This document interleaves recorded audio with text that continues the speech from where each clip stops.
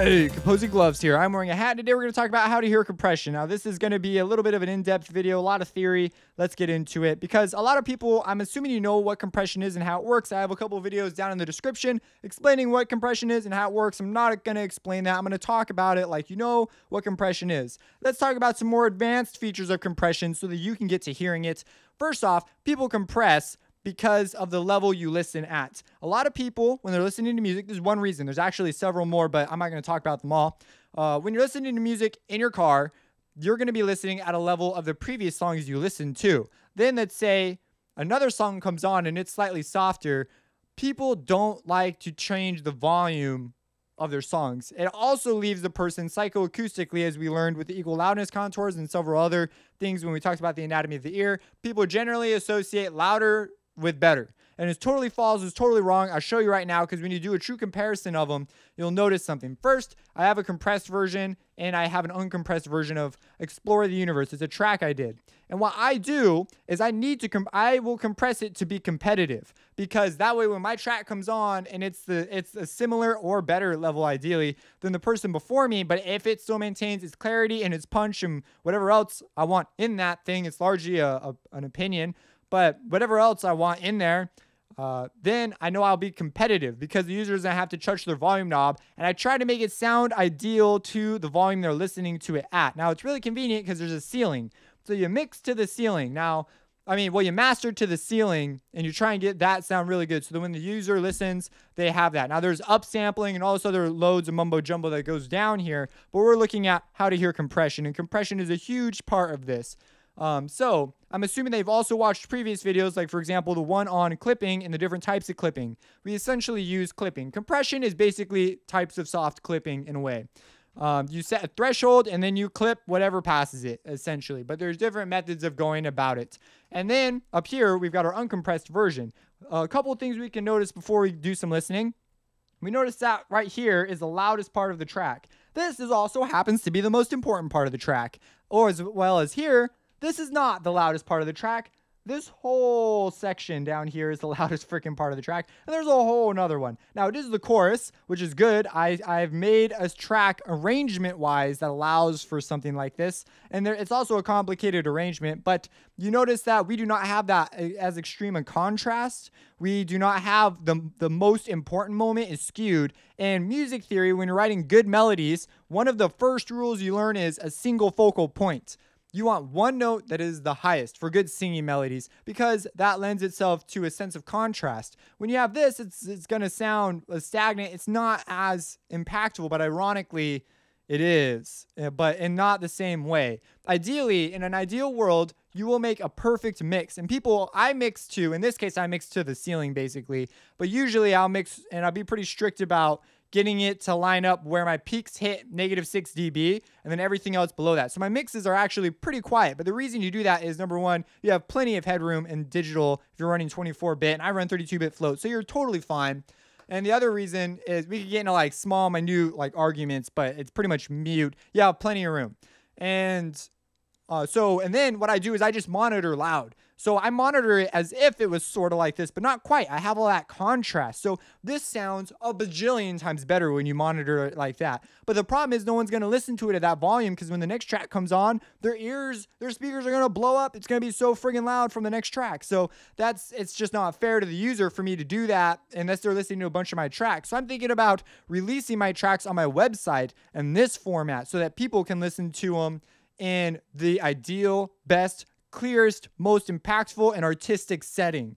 Mastering largely, I feel, robs the artist in many ways, but at the same time, it offers a lot of new avenues. A lot of people are excited about it because that's like when you're pro, that's where like the black magic happens or whatever, but whatever. So we're going to talk about this. But anyways, that's some of the reasoning behind why people do this. I need my track to sound a particular way when it comes on. And my mom listens to my music quite a bit, I know. And in the car, she always listens soft, like always. She never listens loud. And it drives me insane sometimes because sometimes it's pretty soft. But it gives me a good sense of how my mix comes across at softer volumes. And so it's just a good thing in some ways, I guess. But let's talk about this. So yeah, just so you guys know, my mom's my #1 fan. Not ashamed to say it. So here we've got our mix. And let's talk about compression.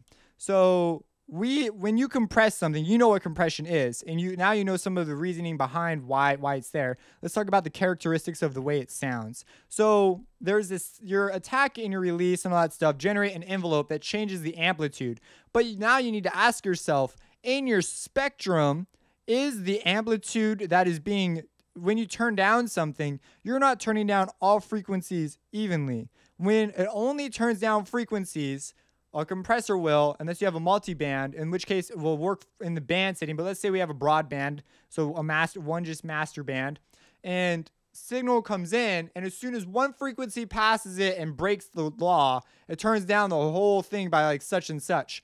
But we have the equal loudness contour curves, and some compressors don't do this. Some are fancy smanchy compressors that have other algorithms built in to try and move around this that lend themselves to a particular sound.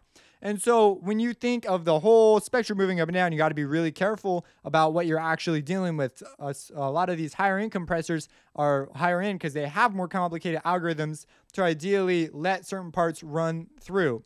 A multi-band compressor is how you do that. So if one part of the spectrum triggers the compressor, other parts are unaffected.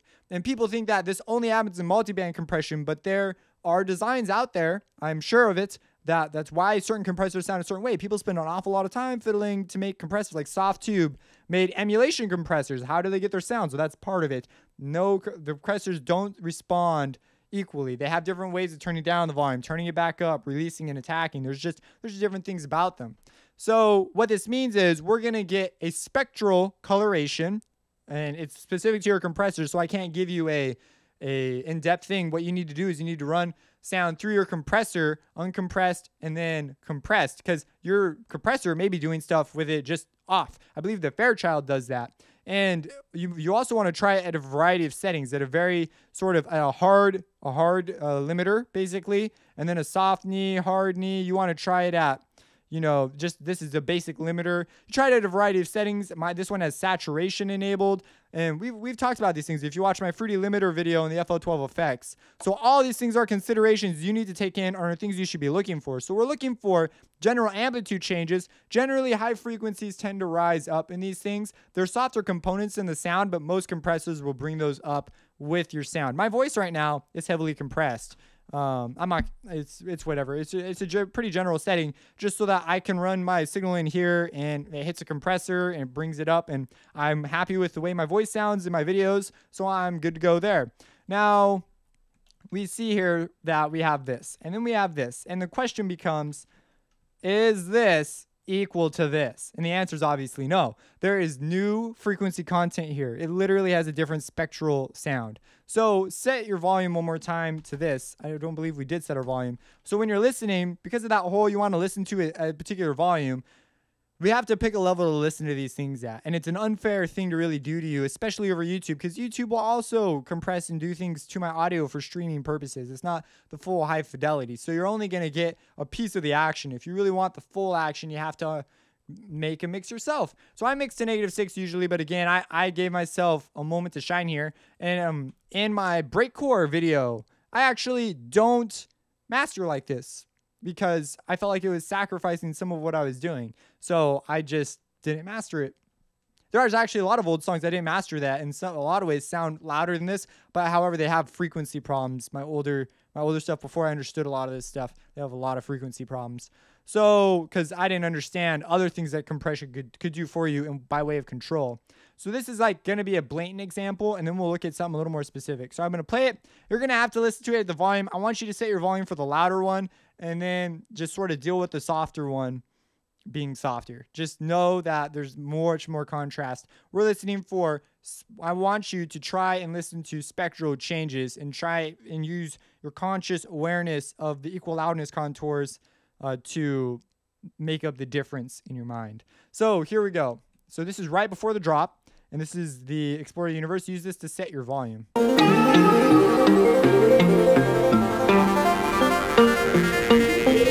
Explore the universe.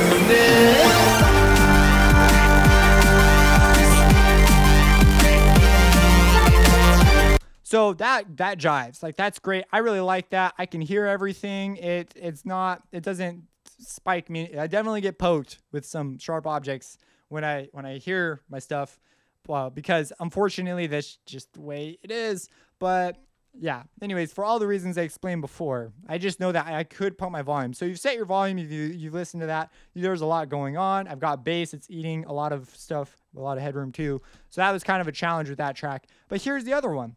Now I want you to listen to just the contrast, and then we're gonna go A/B a little bit, and you listen to the harmonic content in each one and be like, oh, this one sounds like it has more highs or less lows or whatever, because it's more than a volume change. This volume change is like a dynamic spectral moving change.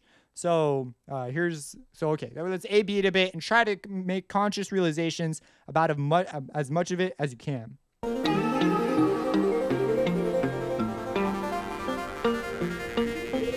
Explore the unit.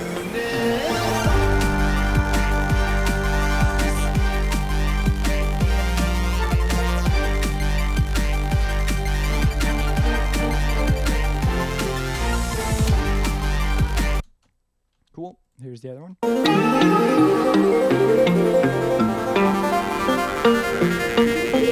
Explore the unit.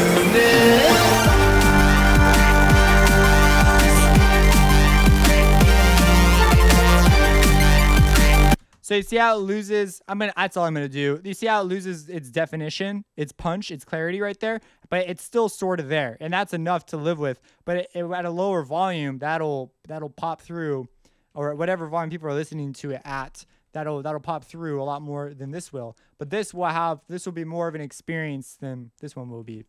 Something else that occurred to me while we were listening to it. Let's just do it one more time, give you another chance to A/B it.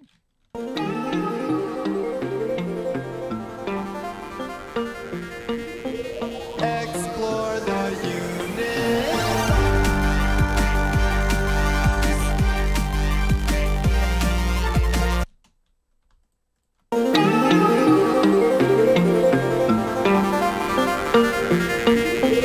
Explore the unit.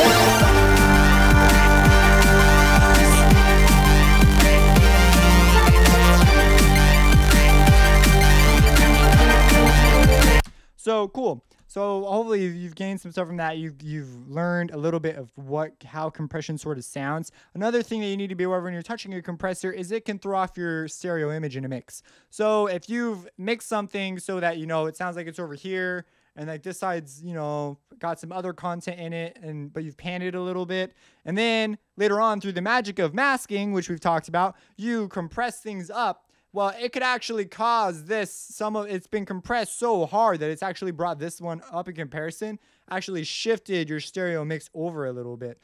You'd be surprised, and sometimes it can go the other way, but a lot of mastering engineers are aware of all these issues. They have that finely trained ear. They're able to pick out these subtleties. Well, in this case, I don't think it's that subtle sometimes. But anyways, they can do that. And like, for example, I have to be really cautious about high-end and mid-range stuff, because that stuff tends to come through and hurt to listen to. So you have to be aware of that. You have to be aware of, I'll do a small high cut sometimes. Sometimes I do a boost. That they listen to the low end a lot. They have a lot of, you should have a lot of experience in listening to these various areas of the spectrum and understanding the various issues with your knowledge of combination tones and beat frequencies and all these things. You should be really hyper aware of what sort of an impact you could have on a mix. And you give it that extra little bit of sparkle, and also you can put it through a mastering process and it sounds, okay on the other end. It doesn't, these two things are never going to sound the same. And as far as clarity goes, they just can't. This is just a totally different beast. So yeah, so let's talk about compression on something that's maybe not a full mix. So we're going to talk about hearing compression just a little bit more. Let's say that we have a Harmor line, right? It sounds like this. And I'm going to move these over there. Cool. It's the reverb thing that we did. Okay, let's go to pattern 6 and drop that on there. So we have this, and let me go on and turn the reverb off. Oh yeah, there's a Maximus on here, but it's not doing anything, and it's on linear phase, so it didn't color our signal. Okay, so we'll turn our convolver off. What was convolution reverb? Right, that's what it sounds like. Now let's look at how it will sound compressed, and we already know. Oh, I saw a weird shadow, and then I realized it was my dog. Okay, let's stick out just a regular compressor. No, let's do Maximus. Okay, I'm gonna go linear phase just for extra high quality. So if we run it through, that's what it sounds like without.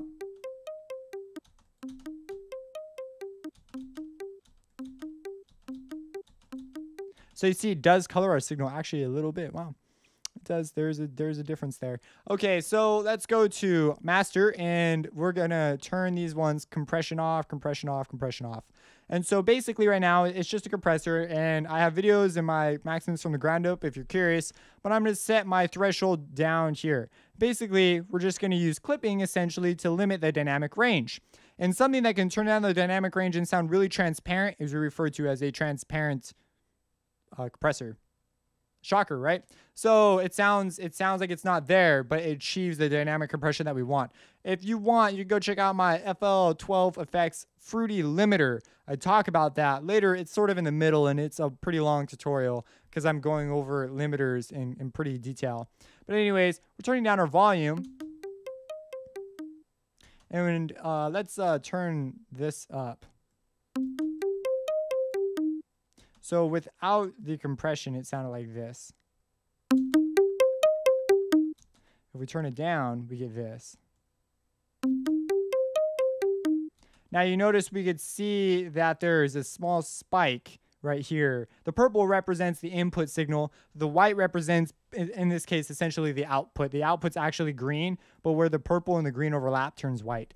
So we see that we have this small little spike right here. That is the compressor activating. We can make it faster by going over to attack.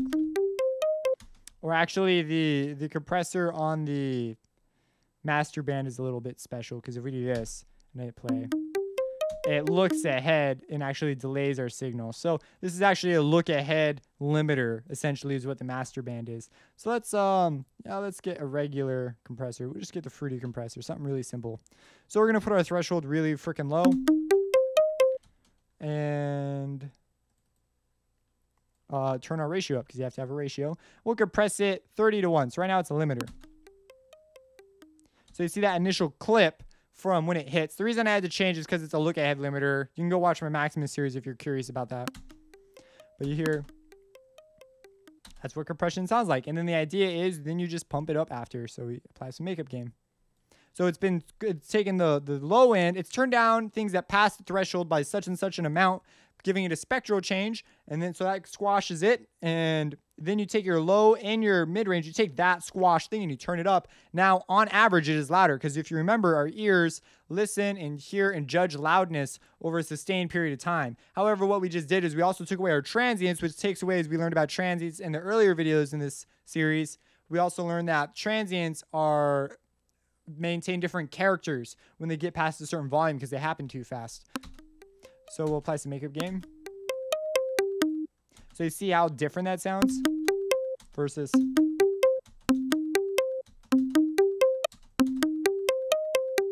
And some people want that. It's a great way to sort of do sound design and sound shaping, but that is one way it can sound. Now, if we turn our compressor and make it sound slow, check this out. It sounds way different. So without compressor with a slower attack. And now, of course, we have an enormous amount of makeup gain. We wouldn't do that. We'd put up only some in makeup gain.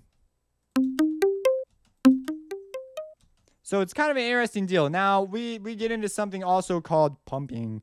And what we're going to do, it's not side chaining. I'm not going to go over side chaining. You can extrapolate all side chaining from all this stuff. You got the changes and stuff. You should also remember that this also will change your beats and your combination tones. So those pretty much never go away once we talked about them. And let's just find I have a Sony folder. Oh, you know what? Let's go to Sony. And loops and songs. Oh, they don't give me songs. We'll just go to loops. We'll get a bass loop. Chapman stick. There we go. So we have this bass loop. And we'll loop it a bunch of times.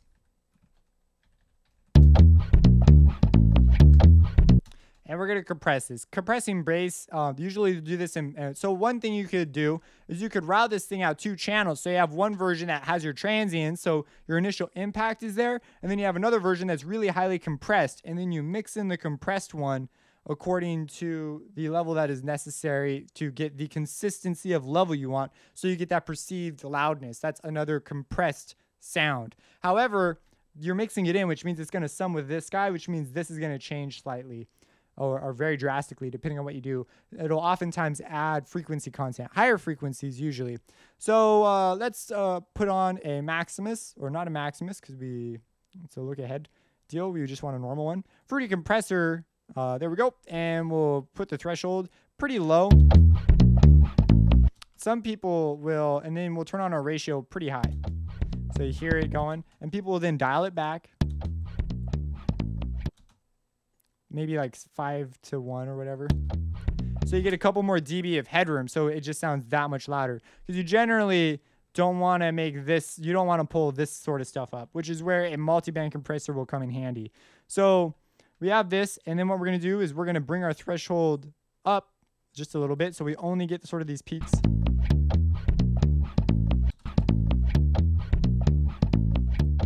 And then we'll apply some gain.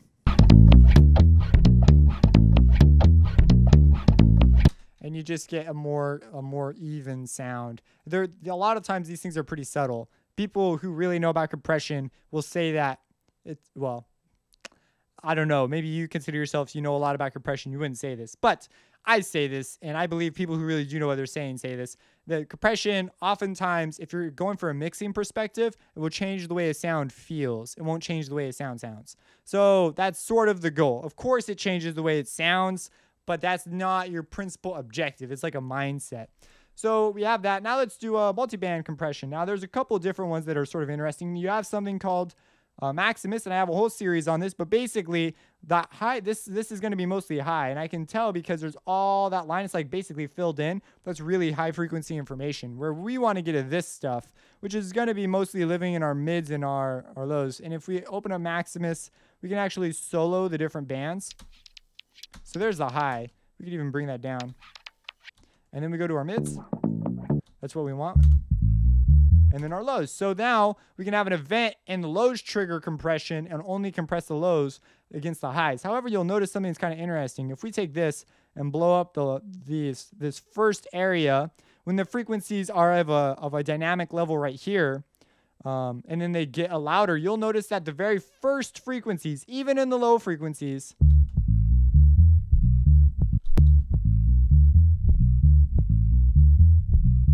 we get this interesting. Now this is also because of the shape I'm doing, but you'll get these click sounds, and in the mids you'll oftentimes get a lot of noise still too.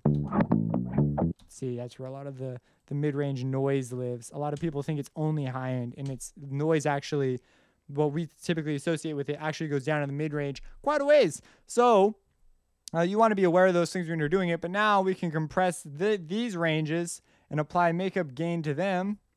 Take the solo off. And augment the frequency content. Now I'm only showing you one version, okay? There you could do soft, you could be really subtle about it. I'm doing pretty extreme things so that it's obvious what I'm doing. Yeah, so you do soft, you can do low, you can do high, low knee. You can also do really weird stuff where you actually expand and then you compress. Like I expand these frequencies, but then I compress anything past here. That's weird. So that's Maximus. Another option you have that I think is a really great visualizer is TDR Nova, and it should be right there. So this is TDR Nova, and what you can do in TDR Nova is you can take we'll put analyzer in or out. So we have frequency content here, and then we can use each of these bands, and we can set a threshold.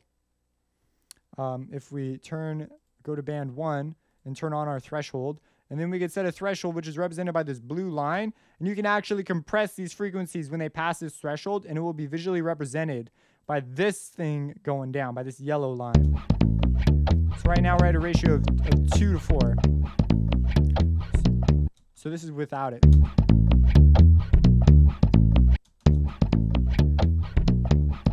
See, it sounds actually a bit more thin. But then what you do is this thing also has an EQ gain. So you can hear what it does is it brings it back to the volume level that was at. I believe it uses an RMS value to do this. So it'll make up the value and gain that you lost. So basically, instead of like turning this down, it turns everything else. Well, in this case, if you were to boost, it would turn everything else down. I'm not sure about the cut actually with compressor. I know it works for, I believe it actually may only work for the EQ. So it's responsive to the EQ. So it'll mirror the image. So this is going down. With cuts, I believe it doesn't do anything. But when you do a gain, instead of making this go up, it'll make this flat and it will cut these over here. Not like that. It'll mirror the image though. It's called EQ gain, so I believe it's only gain. But anyways, that's a really, really nifty feature for just judging content. Are you really making a difference, or are you just changing the volume of something? But that can also make a difference, as we've learned throughout this series as well. It may be the effect you're going after. A lot of people say, oh no, because of this, that, or the other. But if it makes an effect that's pleasing to you and you know what you're doing, you're well within your rights to do whatever the junk you want then. Who cares about the method? I care about, did you get the result that you wanted? So we see we're applying quite a heavy amount of gain in addition to our cut already because it's passing this line. Because it uses the input. I don't know the order that this happens in, but it appears to be happening.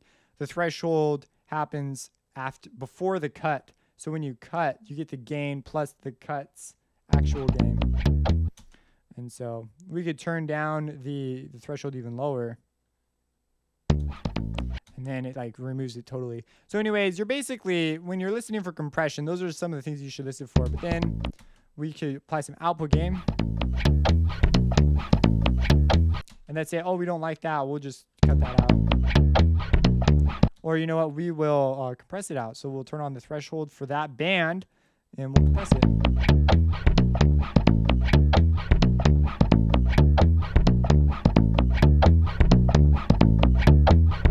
And then now we've essentially taken that out. What we probably want to compress out of the way are those things. And some people will use this for de-essing. So there's a particular area of the voice that, the sibilance of the voice. And what you'll do is you'll put a compressor that compresses only the sibilance. So it doesn't get rid of the frequencies. It just turns them down when they get too loud. And then you won't apply any makeup gain to that. So hearing compression is a combination of just working with compression a lot and just being aware of the reasons why you'd use compression. And you want to keep your transients intact because if you take out this transient here, you're going to make it sound a lot more dull than before because you're turning up the rest of it. So there's no contrast. There's no moment of impact. And if this gets turned down, which sometimes the compressor can't react fast enough, so compressors tend to either pump or leave clicks because it turns down and then back up and then down and then back up. And that creates this pumping effect. Or you could use sidechaining to deliberately create a pumping effect.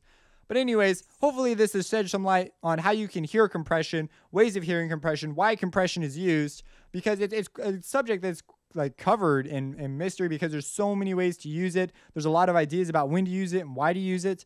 And the ideas that are there about when to use it and why to use it are oftentimes also covered in opinions because is it a sound that you like? And there's different tools. Like this is a dynamic EQ, which this is a free plugin, by the way. I covered in my free plugins video versus a multiband compressor like this, which is also a multiband expander, which if you get the gentleman's edition of this, because I have the standard one, you actually get that as well. But here you get that. You get a multiband expander and just you get this look ahead feature and just a whole bunch of other things. And then you have just regular compressors, which just look pretty much like that. So there's just a load of additional tools that makes it a little confusing. Another thing about compressors, I guess I'm just going to cover gates real quick too. Hearing gates is essentially the same way, only if I'm assuming you know how a gate works. If you don't, go watch the Fruity Limiter video because I have a gate, it has a gate in it. And what you do is you set a threshold once again, but then you turn down the volume by a certain amount. And it also has an attack and a release, but all we have here is a release. And so this will also impart it in the same way that a compressor will impart its sound to a particular thing. And what you need to do to hear compressors first, you listen to what that sounds like with it by itself, with it on its default setting when signal is just going through it. Then you experiment with the different ways to learn how that compressor sounds. If you're serious about learning what compression sounds like, that's what you're going to do. And then when you hear things like all the tss or the mouth movements of someone's mouth or whatever, then they compress it in an untasteful way, you'll be like, oh, that sounds so compressed. Or you hear a guitar that just sounds loud all the time and never gets any softer, even though you know that part should be getting softer. And what they've used is either arrangement or timbral cues to tell you how something should be, but it just sounds loud all the time. You're like, dang, that thing was freaking compressed hard. Or maybe they compressed it and didn't turn it back up to get a particular effect or vibe. So it's really just really, really interesting things. Yeah, if you have any questions, let me know. There's more. I could talk for a long time about this, but it's like a lot of just you experimenting and getting your own feel for it. Subscribe, support me on Patreon, and have a blessed day.